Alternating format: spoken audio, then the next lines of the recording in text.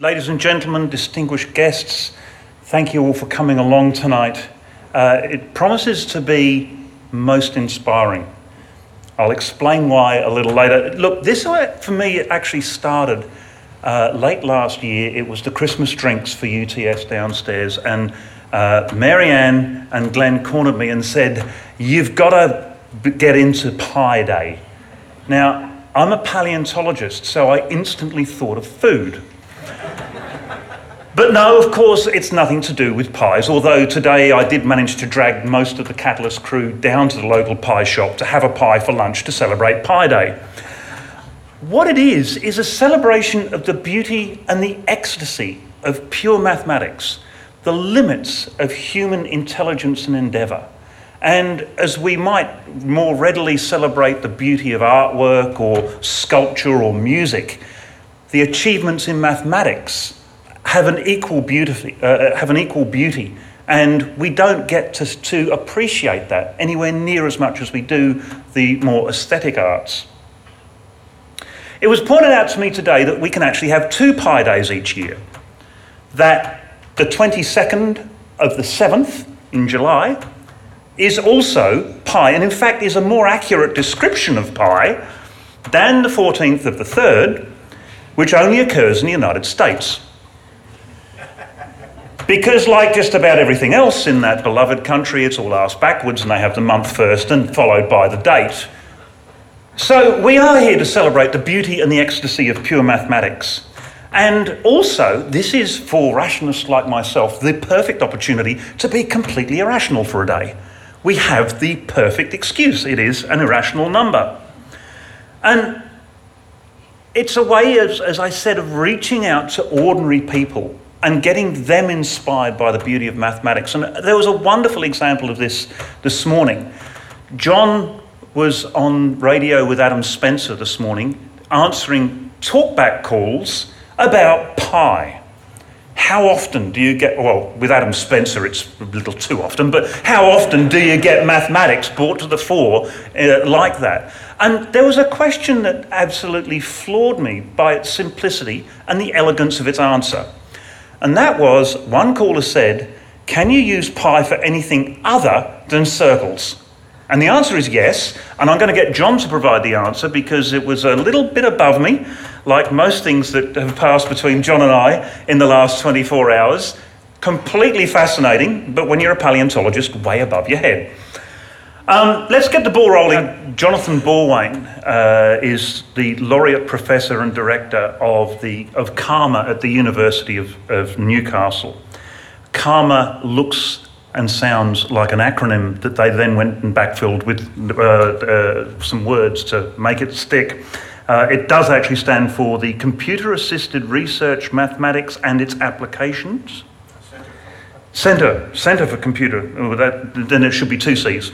Yeah, Karma. But John does proudly say that the greatest benefit of that acronym is he's able to say, what brought you to Australia? Karma. His interests span pure, applied and computational mathematics and high-performance computing. He was born in St Andrews in Scotland. He spent a lot of time in Canada. He has dual citizenship between Canada and Britain. He's also worked at Carnegie Mellon, Dalhousie, Simon Fraser and Waterloo universities. He is an expert on pi. And last night, as I said, we were having dinner. And I was absolutely flabbergasted and inspired. There are 2 words that describe it as accurately as I can. There were phrases being thrown around that made no sense. At one point, I actually got my wife to send an email to me on her iPhone so I'd remember this, because there's no way I would be able to remember it without such assistance. At one point, John leant across the table to Marianne and said, "How did you not get swamped with exponential exposure?" Now, I'm a paleontologist. I understand every word in that sentence, but I've got no idea what it means when you put them all together like that. But something that really did come through last night is the definition of true genius. It's not what you know, it's how generous you are with the way that you share it with others. And last night, and at the moment, we are in the presence of a true genius. To tell you everything you've ever wanted to know about dividing the circumference by the radius, would you please welcome to the stage, Jonathan Borwein.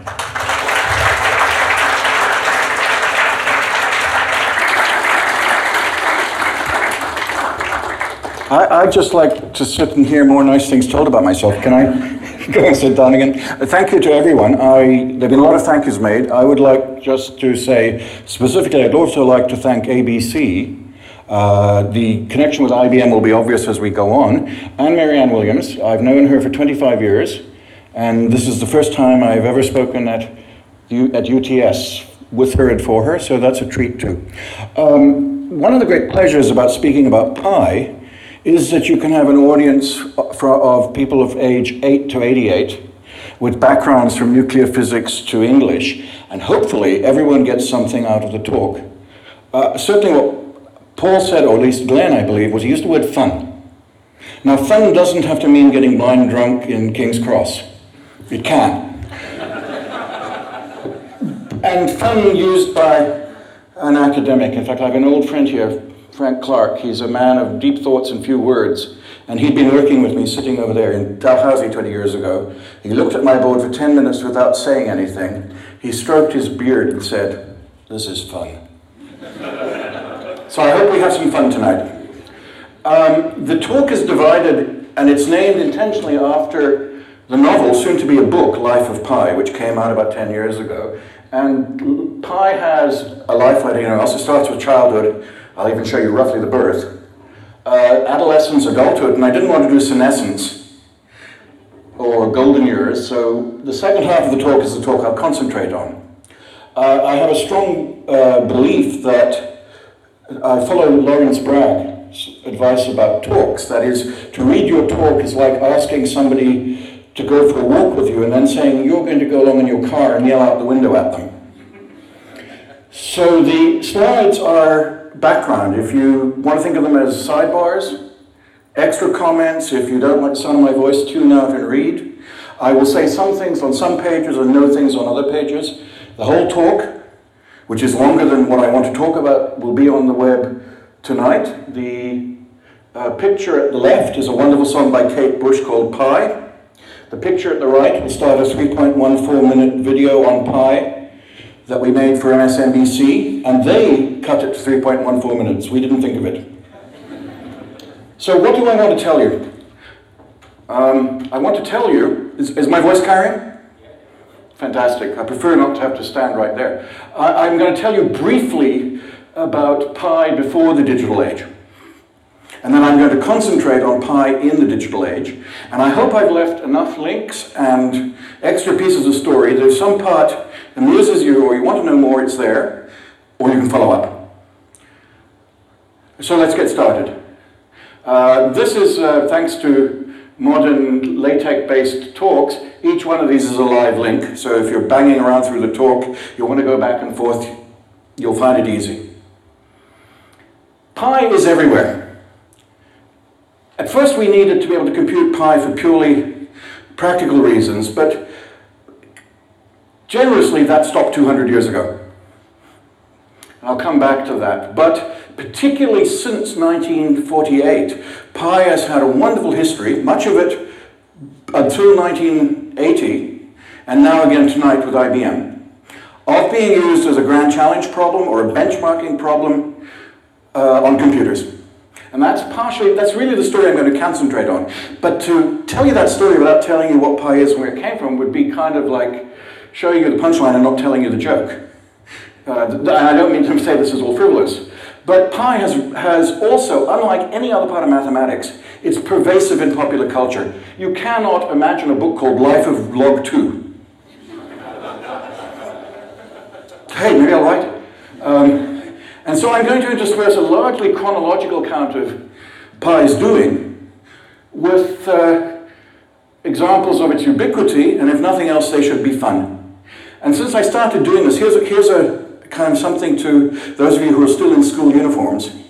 It's much easier to keep doing something than start it.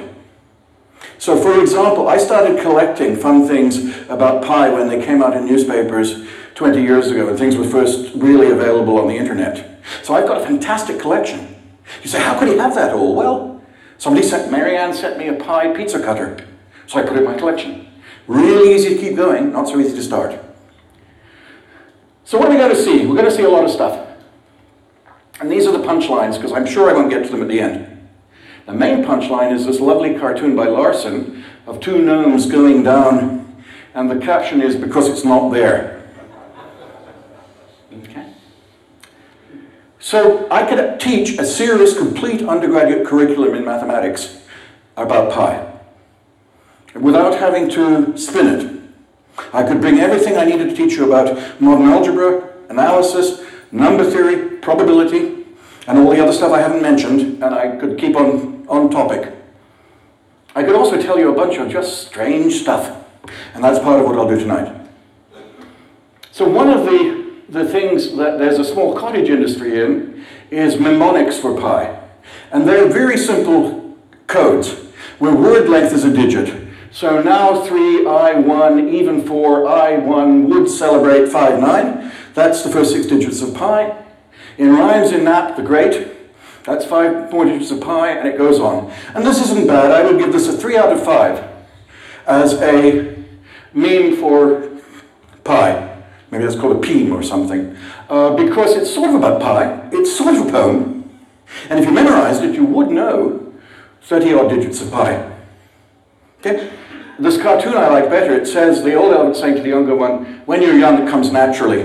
When you're older, you have to rely on mnemonics. Okay, so the reason I called it Life of Pi is in the novel Life of Pi, which is coming out next year as a 3D movie.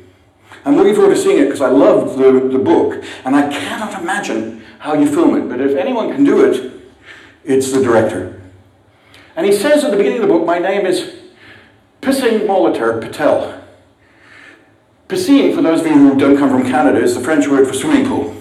And he grew up in a small town in French India. Believe it or not, there is something called French India. Not very much of it. And since he went to a school where nobody else spoke French, they called him Pissing Patel.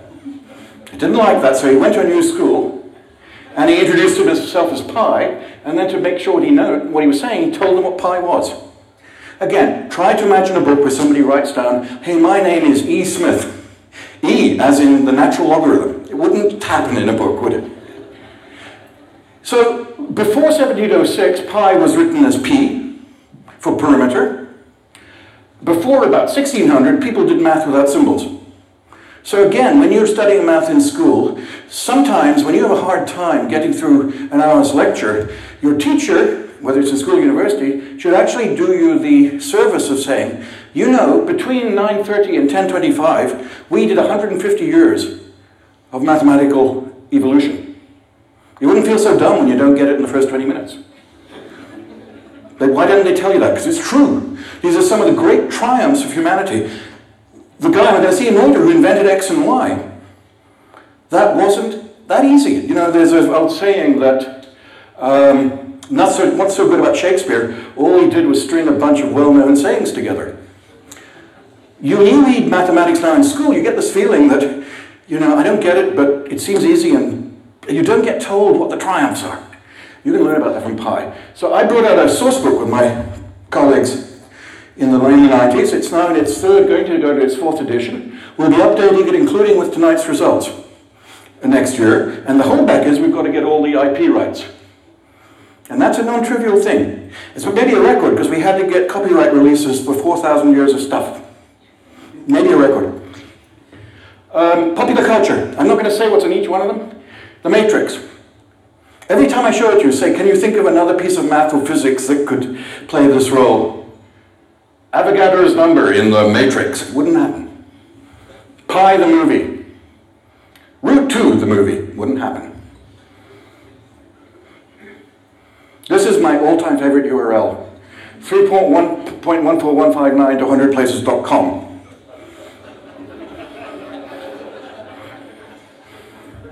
A slightly more serious example of pi in popular culture. Who's used Google Trends?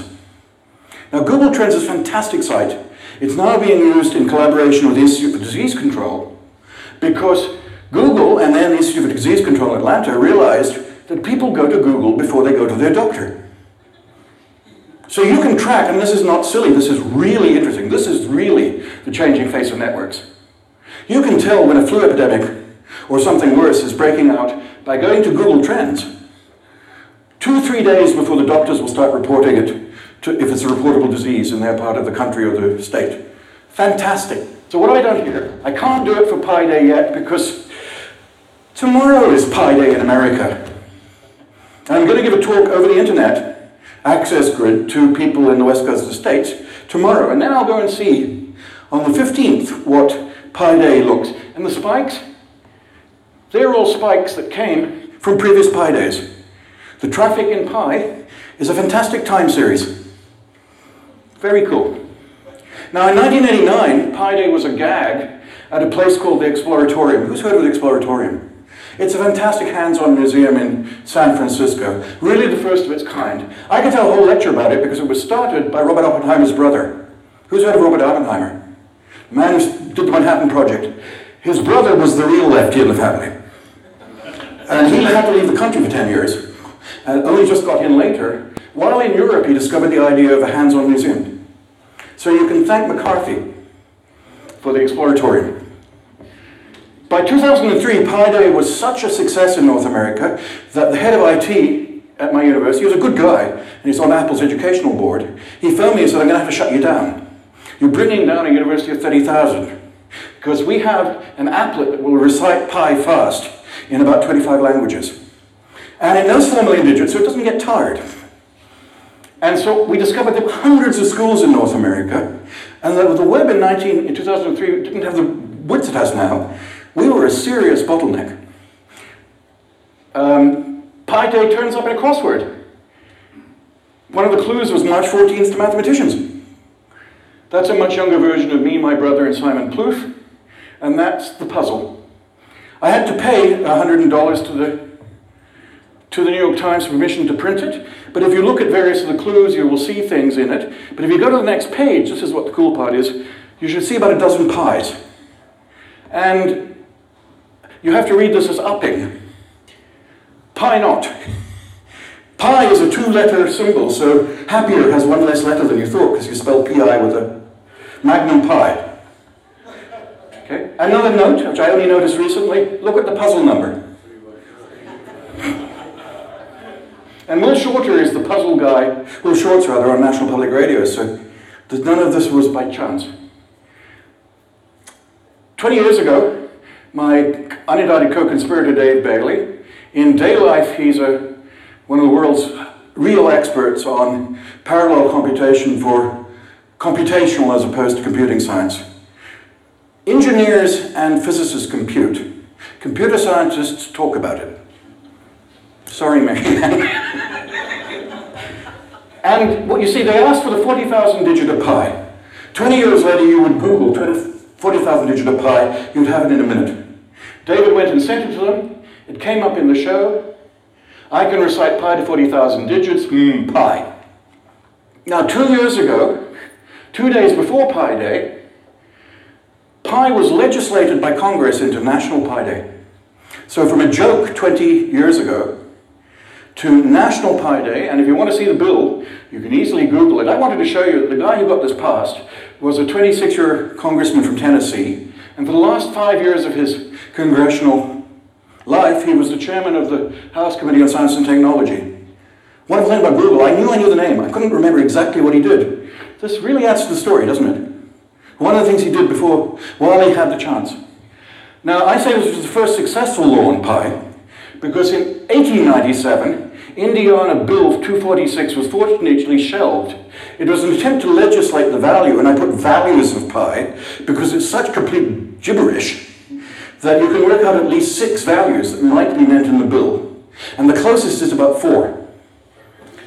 But the man who, was a pi nut, and he persuaded the Committee on Canals, which has been nicknamed the Committee on Swamps, that if they passed this bill, they could charge royalties. And luckily, a Professor Waldo, a mathematician from Purdue, turned up, and I imagine the conversation, well, Professor, you probably think we don't do nothing mathematical here. But we got this bill in the Committee on Swamps, and he looked at it and threw his hands and managed to get them to stop it. Now, we wanted to put this in our source book, so I wrote to the congressional librarian in Indiana, and between the time we'd seen it in an article and the time he requested it, some bugger had stolen pages 3 and 4. So it only exists in facsimile. Okay. And last year, you see all that's right and wrong about Pi Day. Very cute, but definitely a geek. If you were in North America and not Australia on Pi Day, that was Google's login. Pretty much all the basic formulas about pi, you can go back and look at them for 24 hours. Okay. Well, by now you get the idea, pi is pretty much everywhere. And the two most recent record calculations, before the ones I'll tell you about today, were to compute 5 trillion, that's 5 followed by 12 zeros, digits of pi, last year by a Japanese hardware computer guy who built his own $18,000 computer, and a kid who was then an undergraduate at Northeastern is now a graduate student at Northwestern. And it's an amazing computation. A little bit after that, or before that actually, the 2 quadrillionth digits of pi in binary were computed without knowing the previous ones by folks at Yahoo Cloud Computing. And I'll try and explain to you as we go now why they're amazing calculations. Here are the links. Everything's live. And again, I do want to thank ABC for the role they've played. Very quickly about the childhood of pi. The Babylonians knew pi probably as well as 3 and an 8. That's 3.125, so call it 3.1. 1 digit correct. The Egyptians had about the same error. They both needed to have some estimate of how big the circle was, because you can't do astronomy without rotations. You can't work out when the eclipses are coming in. People who could predict eclipses were seriously powerful, because these were scary and magical events before they could be predicted. And as has been said by Arthur C. Clarke, any sufficiently advanced technology is indistinguishable from magic. When you know something and they don't, you have magic. But the Greek, and I want to make this point really clear, pi is the only piece of mathematics that goes back this far that's still the subject of serious research. Now, somebody's almost about to be able to call me wrong, but I'll say morally I'm right. There are other pieces, quite fun, about Maimonides, known as the Rambam, who seems to have written 1,000 years ago that pi is transcendental, does not solve an algebraic equation. Remember, the difficulty of reading mathematics from before about 1700 is it was written in words. Words that started maybe in Aramaic, moved into Greek, translated into Latin, and you don't know who to blame. That's the way Jews got horns. Bad translation between Aramaic and Greek. And that, let me tell you, as a non-believing Jew, has not been a happy story. But the story really starts with Archimedes. And he did 2 things. Did they tell you there are 2 pi's? There's nothing elementary that lets you see that the pi in the area formula and the pi in the perimeter formula are the same thing. It's clear that the area will grow like the square, and the perimeter will grow linearly. At least it's clear once you've done a little geometry. But it's by no means clear that they're the same number. Who proved they were? This is essentially Archimedes' proof. Another point I wanted to make is, here are 200 digits of pi. That's enough to compute the volume of a known spherical universe with an error of less than a hydrogen nucleus. That's a fairly good level of accuracy. So if you say for physical reasons, do you need more digits? No. But I also wanted to show you how amazing Archimedes' method really is. What he did was what you've probably seen. Who's seen a picture like this for computing pi? Okay, well, what he did was, say, put a green hexagon inside a circle. It's called an inscribed hexagon. Put a blue one around the circle. It's called a circumscribed hexagon. And you'll be able to work out, with a little bit of thinking in geometry, what the length of the inside hexagon and the outside one is. And then what Archimedes said to himself is he persuaded himself that the length of the circle must be in between. Is that obvious? The length of the circle must be bigger than the inside one. That's because it doesn't wiggle. I could make a length I wanted, if I wobbled it up and down. So it's not as obvious as it looks. It's because you think convex. Then he said, what happens if I double it? 6 goes to 12. 24, 48, 96. I only drew 2 steps because this is 12. It's pretty obvious already that they're getting really close to circles, isn't it? So that's an inscribed green 12-agon and an outside green duodecagon. And I didn't draw the next one because it just looked like a circle to the pixel level you have on a projector. But what Archimedes did was work out how to do this, only knowing these 2 lengths. He didn't try and do trigonometry, he couldn't. It wasn't invented for another 16 or 1800 years. And he then carefully rounded up the upper answers, rounded down the lower answers, and did it 1, 2, 3, 4 times, and that gave him that estimate. So in doing that, he invented numerical analysis. He invented interval analysis, which was really not done again properly until the 20th century. And one of the problems with not knowing how things fit in is I've had eminent physicists and mathematical friends saying, oh, it was just number crunching. That's the last thing it was. It's one of the most brilliant general pieces of mathematics. Again, because mathematics exists as a human science, I wanted to show you where Archimedes lived. He lived in one, at the boot of the court of Italy in Sicily. And I've drawn 2, 3, 4, 5, 6, and 7. Those are 4 of the wonders, as they're called, of the ancient world. Only one of them is in what you think of as Greece, Athens. Archimedes in his life, maybe the most famous Greek scientist, never left Sicily. The mafia wouldn't let him. Okay. And let me go back, because I'm going to do the first thing that I said. I have some skips. So there's some marvelous material for following up on, but I've skipped it.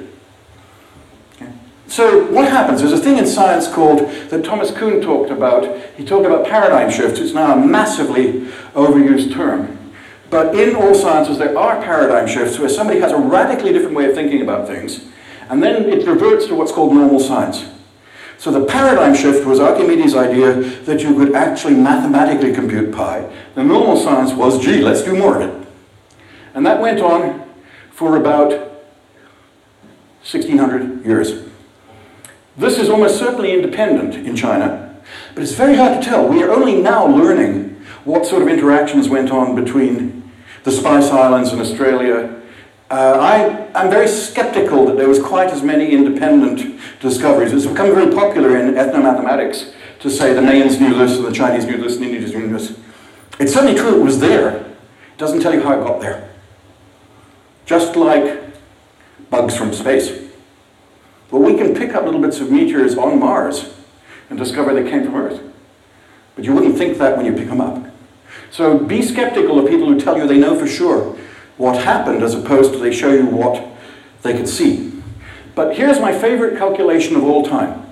1429 in Samarkand on the Silk Road. That was the pipeline to money for 1,000 years between China and Europe. It's why Marco Polo went to China. It's at some level why the Khans came east. Samarkand is now in Uzbekistan, and it's quite fascinating to me to think that 600 years ago, maybe the best mathematician in the world lived in Samarkand. And this wonderful expression, he could calculate as eagles can fly. And this is a calculation that he wrote down in 1429. He wrote it down base 60. So he didn't have an FF for 59, but he did have a base 60, and 60. Very natural, 360 days roughly in a year. We do it the same with time, we do 60. And this is it, and with some timidity I coded it when I first found this, and to my great pleasure it is correct to 16 digits. And it's just as correct now as it was then, or the other way around, it was just as correct then. But you have to imagine what was involved in doing it. He did not have an iPad, a Mac Plus, or even a hand calculator. Okay, so here's now where we'll start to speed up that part of the talk, because I'm aiming to get to that IBM logo. So over 2,000 years, no, I beg your pardon, 3,600 years, but what's a millennia between friends? Paleontologists included. Babylonians, Egyptians, Archimedes. We're up to 3 digits. Al-Kashi, who could calculate as eagles can fly, 14 digits, and by the end of the Renaissance we've got up to 35 digits. He computed 39 and got 4 wrong, which is one of the reasons we always do things separately. In Germany, pi is still often called the Ludolfian number, or Ludolf's number. It's really nice to engage the audience. I had a fantastic German student. He was in one of these talks, and I said, Armin, did you agree? He said, I've never heard that. I said, go back to Germany. So he was very proud of the fact that he computed pi. He also discovered a double angle formula for cosine. So he was a serious mathematician in Leiden, which then and now is a great center of mathematics in Europe. And he wanted it on his tombstone, but about 200 years ago, the Vandals stole the handle. The tombstone was stolen. The plans remained. And when Hendrik Leenstra, who's a brilliant computer scientist mathematician, retired to Leiden, he and his wife, who's a professional photographer, arranged to have the tombstone rebuilt. So this is the rebuilt tombstone in the cathedral in Leiden, in the St. Peter Platz. And here you can see the digits as fractions. Couldn't have decimals. Decimals weren't in Europe really then. So this is an interesting representation of, he thought of it as a fraction. Now, there was a talk like this attended by 750 people, including the Dutch royal family. And my brother gave one of the all-time weird math talks. From halfway up the pulpit, he gave a 20-minute talk about Ludolf. Can you imagine giving a talk about the Euler Mascaroni constant to the Queen of England? No. Well, we're getting the end of the childhood. I call this the fairly dark ages, because again, we've inherited so many bogus and inflated notions of, there was good stuff, it was called the Greeks. Then there was sort of despotic stuff, it was called the Romans. And then there was Dark Ages. And luckily, then we had the Renaissance. And as in anything, there's something sort of true about it. This is a man you've never heard of, Pope Sylvester, who was a radical and liberal monk called Gerbert, and he briefly became Pope in the year 1000, after having almost been charged with heresy in the year 999, because he was in favor of Arabic, Indo-Arabic notation. And my wife and I were discussing, what a great what-if novel. He died 2 years later, and given how many popes were killed, who knows how he died. But imagine if he'd stayed, like some popes have, as Pope for 30 years. And imagine if he'd driven modernization of this kind to Europe, not after 1200 when Fibonacci first made it possible, and not after 1400 when it really became used in Europe, but 400 years earlier. How much might it have changed? And we're just talking about 0 and decimals. Now, this is going to seem almost unbelievable. Every time I read it, it still does to me. In those days, arithmetic was really hard. And here's some advice to a German businessman, from a scholar, about where to send his son to university. It says, if you only want him to cope with addition and subtraction, he can go anywhere. But if you want him to go on to multiplication and division, and read this carefully, assuming he has sufficient gifts, you'll have to send him to Italy.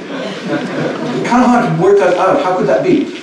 Well, go and ask your teachers to let you build what Claude Shannon built in 1953, a calculator that calculates in Roman. He called it Throwback 1. And you'll see that until a lot of mathematical advance comes from good notation, this is probably the best example. It makes things possible. The only thing I know in defense of Roman is it's seriously hard to fake a Roman check. Can't add a 0, you got to squeeze in an MMXIV.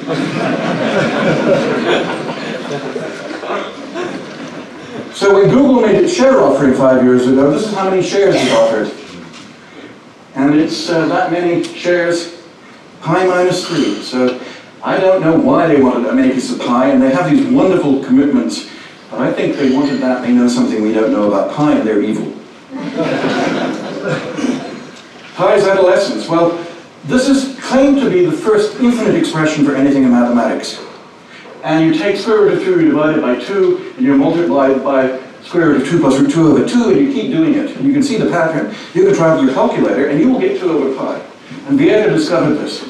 And here's the corresponding, if you know what continuous fractions are, this is a very neat fraction by the first president of the Royal Society of London. And these are continued to be the first 2 infinite anythings. Now, this was based on something by John Wallis, perhaps the most famous British mathematician you've probably not heard of.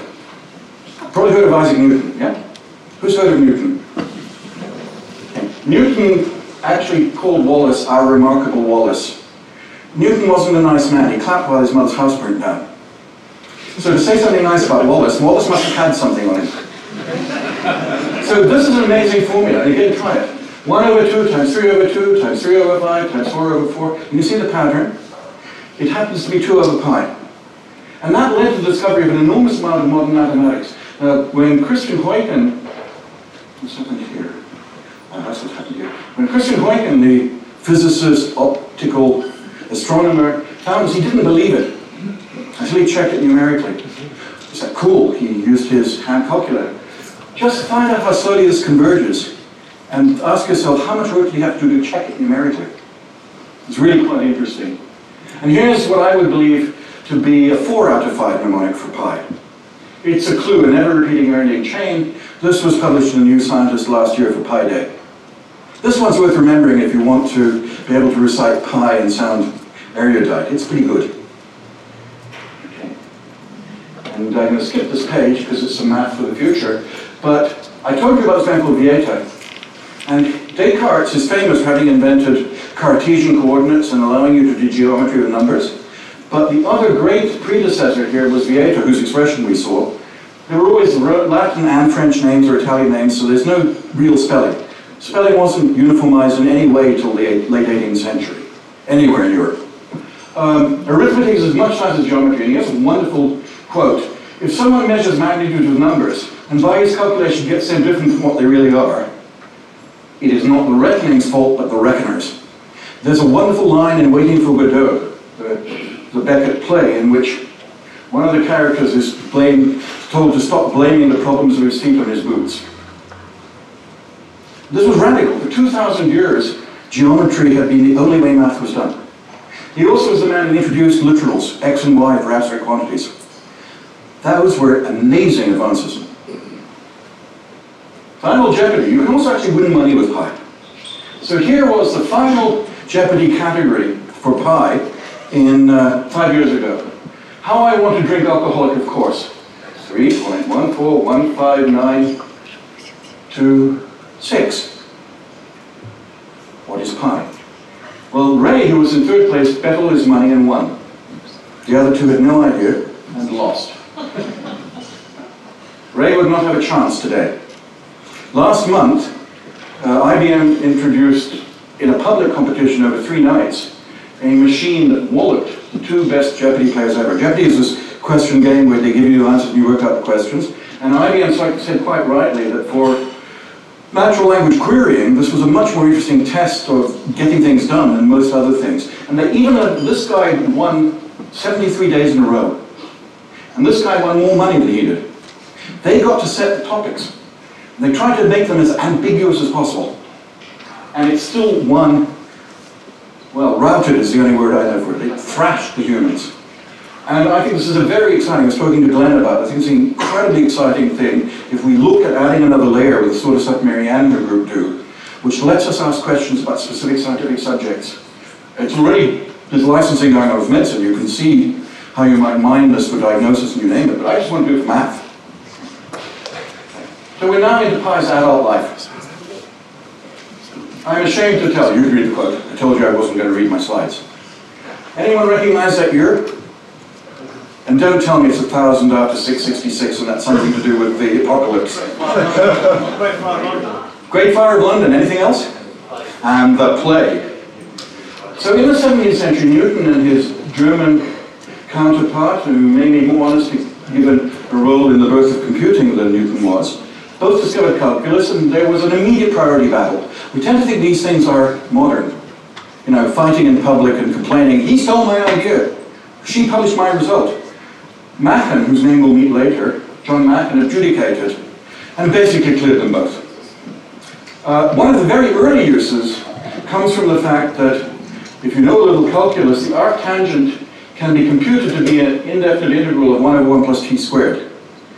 If you know the geometric series, 1 over 1 plus t squared can be expanded as 1 minus t squared plus t to the 4th, etc.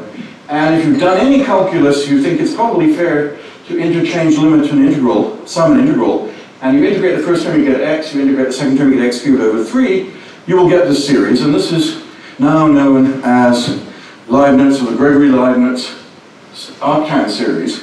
And so the first thing you'll see, and it was certainly known to Madhava, a great astronomer and mathematician from the Kerala school in India. It was known at least 200 years earlier. And he probably computed 30 digits of pi with it. Now what you'll see in textbooks is, well, we could put in x equals 1. Arctangent of 1, that's the angle that has its sine equal to its cosine. So what is arctangent of 1? Anyone want to risk humility? Pi over 4. So put in 1 minus a third plus a fifth, etc. Cool, we've got an infinite series for pi upon 4. What they didn't tell you is that series is only justified when x is less than 1. It's actually not that easy to prove it's true when x is less than equal 1. And I think it's absolutely disgraceful that every single high school and university calculus book tends to just ignore that. It's perfectly legal to say, proving this isn't that easy, it's true. That's honest. What they do is just bogus. However, you can prove it, and just to show you a little more high-tech mathematics, the most effective way is to use Lebesgue's monotone convergence theorem from measure theory, which was one of the great achievements of 19th century and early 20th century analysis. It's a little after Leibniz. So naively done, this is completely useless, because the error, if I do that, the error is like 1/13th. If I add a 13th, the error is like 1/15th. So if I want to get 6 digits correct, I have to have a million terms. If I want to get 12 digits correct, I have to have a billion terms. You can actually use clever modern ideas, divide and conquer, and you can actually compute pi that way. I've actually computed 5,000 digits of pi that way, just to show you can. But it's useless, but what happened? Anyone recognize this name, Halley? Yeah, that's the same man as the comet. And he got a man called Adrian Sharp, who was his computer, and they used arctangent of a third. So if I go back with a third here, I've got things dropping down by a power of 3 every time. That's actually pretty efficient. It's a lot of work, and you have to do it by hand, but they managed to compute 100 digits that way, or close to 100. Euler found some very cool formulae, like this. These are now called Machen formulas, where you write one arctangent as a sum of 2 or 3 or 4 others, and the trick is to try and make 1, which is a big number, into numbers close to 0, because that series I showed you will converge. The binding feature is the largest term. So the smaller I can make this, the better things will work. And between 1700 and 1980, that was essentially the only way pi was ever computed, was variations of the C. That's what we call normal science. Yeah? Now, Machen, apart from keeping peace between Germany and England by saying both Leibniz and Newton were discoverers, he also taught Taylor of Taylor's series. So you hear these names you've never heard of. They were really serious intellectual players in their times. It was used, including in a computation by a man called William Shanks. There's another guy called Daniel Shanks who did it 100 years later. And he made a mistake. He published 707 digits, but it was wrong after the 527th place. And the mistake wasn't discovered until 1945. I think that's a Guinness Book of Records for ununcovered numerical error. Is that part of the Manhattan Project, you reckon? Pardon? Why 1945? That's because... Oh, because Ferguson in that stage actually went back. No, it may have actually had a relationship. I can't tell you that, but he had an electronic calculator. He had a hand crack calculator. So it was calculating cult. Now Newton discovered something marvelous. After this I'm going to sort of go into the computations, but I have to tell you what Newton did. He discovered a different formula. He said, I can work out the area of that red piece.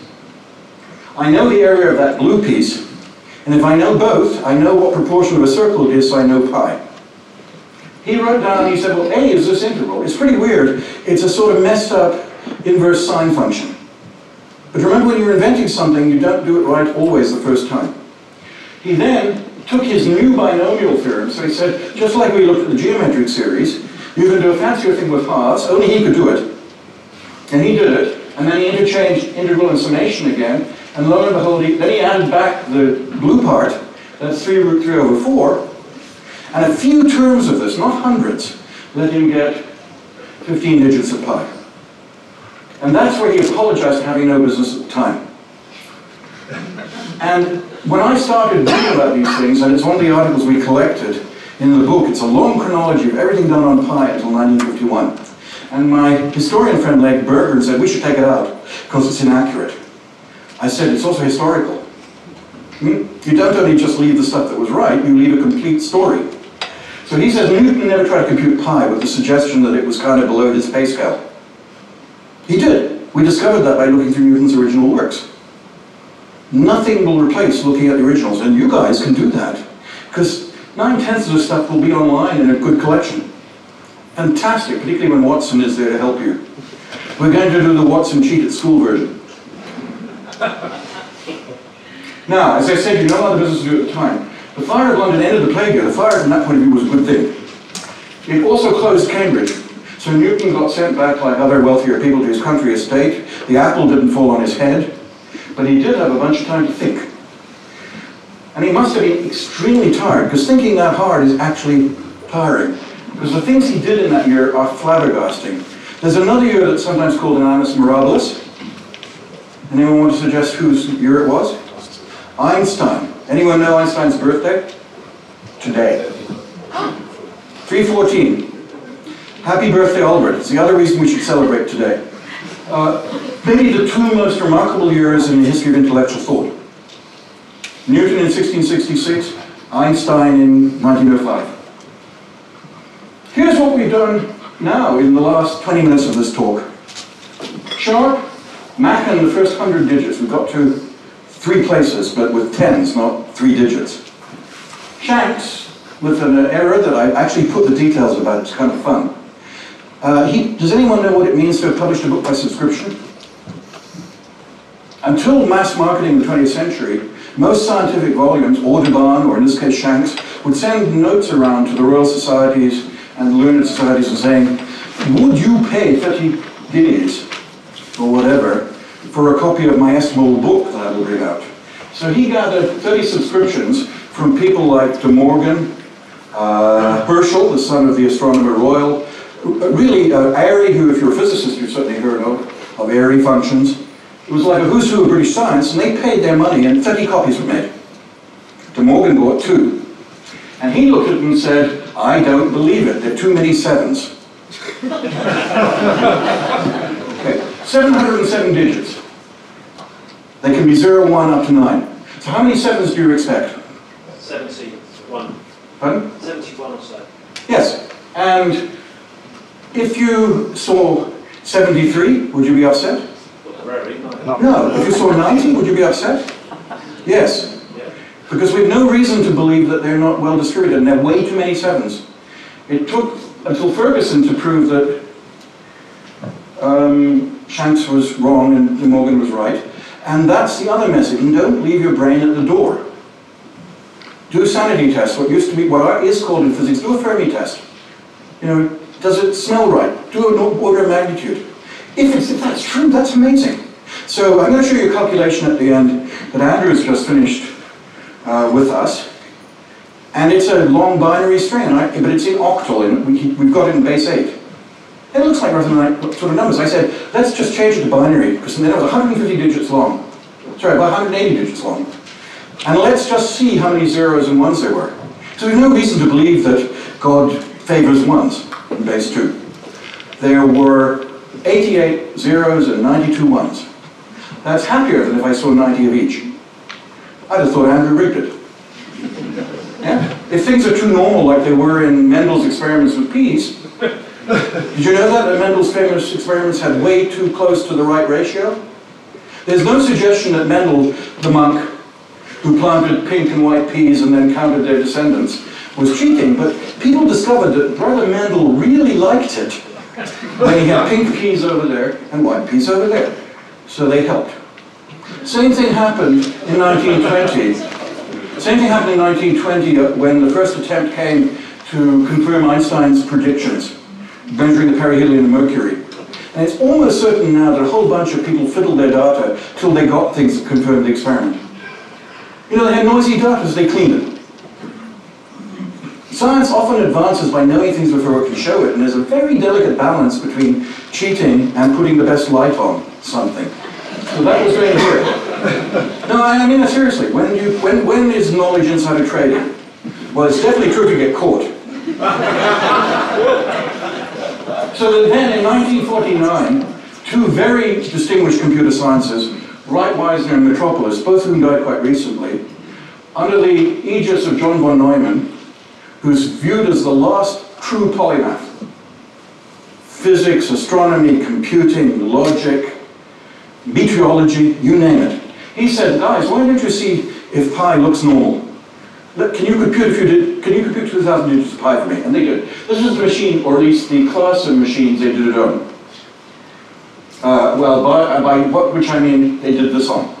Because all these computations were done on IBMs. And you notice as the years go by, we go from something that looks like pre-computer to now when the records are made, they go up by an order of magnitude. And the times typically go down.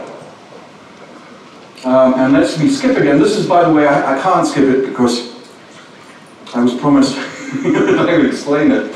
I also used to use my first laptops, luggable computers. That's what they used to call the Apple. They were honest enough to say it wasn't portable. They would call it luggable, which means I brought it to Australia. I would do the same thing. And here's the description of what was said lucidly. I think it was by you with raindrops. But think about it with rice or sand. You can do this with salt at home. Draw this, sprinkle salt in it, you put enough salt in it, and cut this out so the salt here falls through. Put a pound of salt there and then weigh the salt that's left on the scale.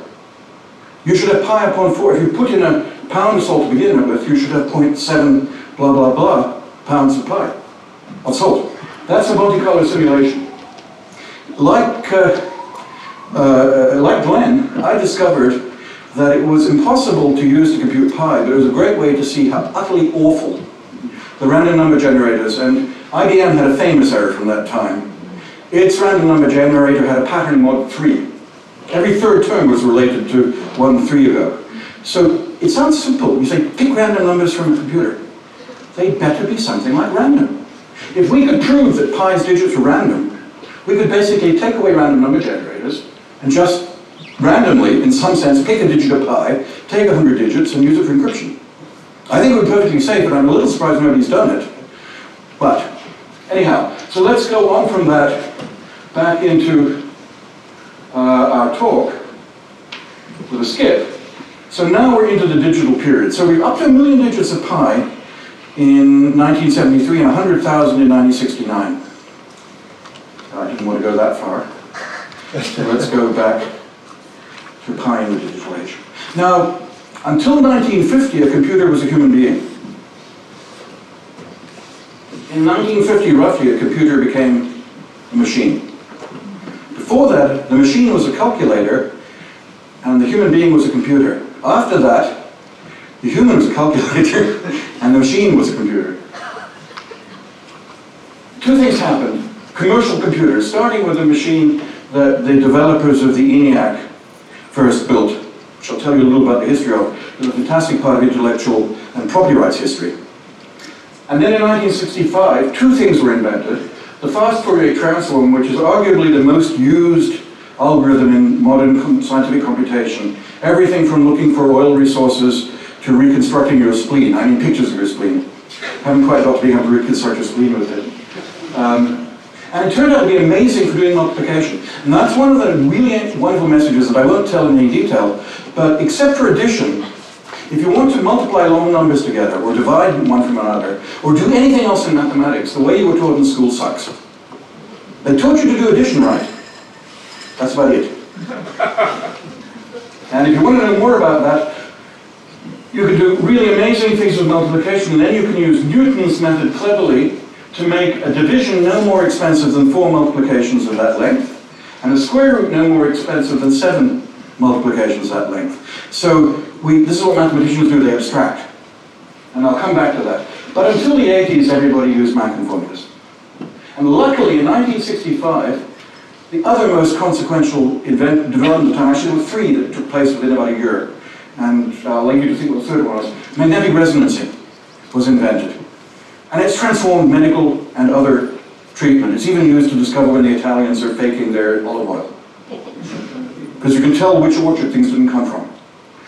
If that had been discovered without this, it would have been useless. If this had been discovered without that, nobody would have cared. That's how science progresses. The third, anyone want to suggest what the third breakthrough was of the same year or two? Fiber optics. I heard a wonderful talk about 20 years ago by a scientist called Gomery from IBM, who was uniquely at different times a vice president of research and a vice president of finance. That's pretty serious. Right? And he talked in 1990, and he was about 65 at the time. He said the only surprise of the previous 40 years had been fiber optics. Everything else was stuff in the development lab. And this was a gift from the gods that gave you 3 orders of magnitude more of everything that you couldn't have predicted. So the reason we have the internet, the reason we have almost all of modern stuff, is a mixture of these 3 things. And again, that never gets told. These are triumphs of engineering, but before they were triumphs of engineering, they were triumphs of scientific creativity. Okay. And skip that too, we're into pi in the digital age. This is a picture of the Indian genius Ramanujan, Srinivasa. Didn't get to live very long, 1887 to 1920. And only in the last 30 years has his work been fully worked out. Amazing story, but it's another full lecture or two. But I happen to have this stamp in my album at home, now belongs to my daughter. Some nice Indian who my father did not know sent a first day cover from India. That's his 75th birthday, the 22nd of December. And they morphed my home address, 10 West Acres, to the University of St Andrews. I can tell you our house was not that big. The University of St Andrews did not fit into 10 West Acres. The 5 of us barely fit in. One of the formulas in this is the extraordinary formula 12. And now that's another point I want to make, is learn to read mathematics. So you might look at it and say, oh,